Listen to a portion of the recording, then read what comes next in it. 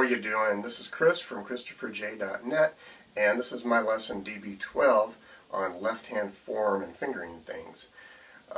It's a quick video to just cover a few things that I've learned about left-hand issues that helped me, and hopefully they'll help you too.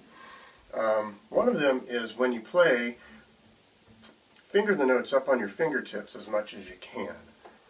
Try not to use the flat part of your finger. And the reason for that is, unlike the electric bass or a guitar or a fretted instrument, there's no frets on the double bass, so it relies totally on the pressure you apply with your fingertip to get the string to vibrate properly and to get the kind of tone that you want. And if you finger with your fingertip, more of your the bone of your finger presses down on the string than if you use the flat side of your finger. And I suppose it also helps with speed, although I'm not real fast yet, and maneuverability in case you need to slide around and shift. So that's one thing. The next thing is on the spacing that you need to have between your fingers.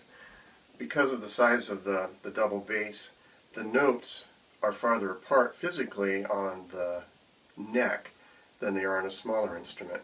And so unless you have really huge hands like you're a basketball player or something, practically all you can cover without shifting are 3 semitones on the neck.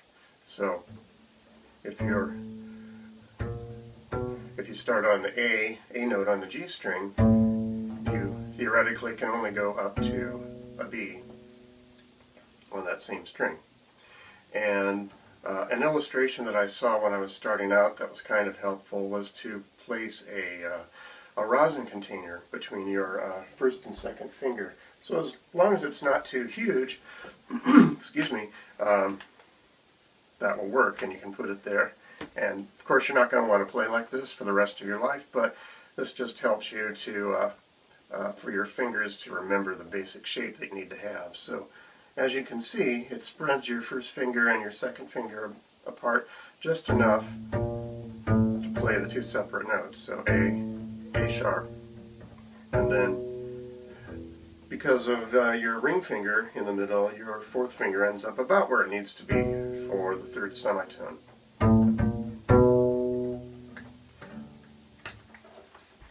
So hopefully that helps you. And what's next? Oh, your thumb position.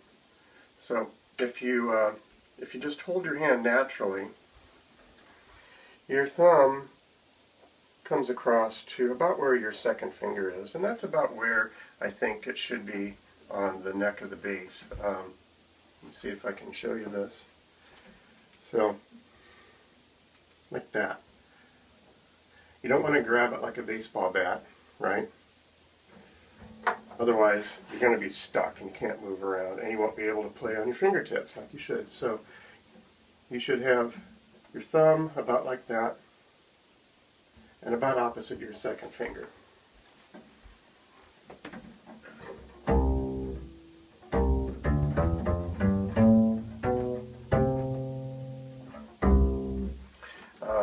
What else?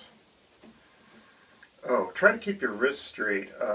If you have your wrist bent at a right angle, you know, like that, that's not good. And if you play for a long time with your wrist bent like that, your nerves are going to rub through the little bony openings in your wrist, and you'll end up with a thing called carpal tunnel syndrome, which is not something that you want to have. So try to keep your wrist as straight as possible as you play, and as you move over to the lower strings, you may need to shift your body around a little bit because it naturally wants to bend, so just be aware of that. And is there anything else? Oh, I guess, yeah. If you have your bass angled backwards a little bit, you really don't have to work as hard because the weight from your arm is going to pull down on your fingers. And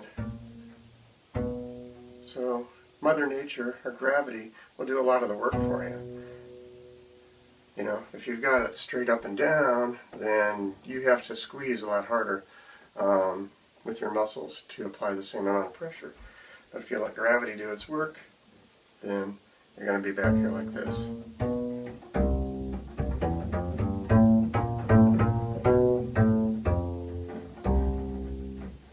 Okay, I hope that helps. Let me know if you have any questions, and please like this video and become a subscriber, and I'll talk to you next time.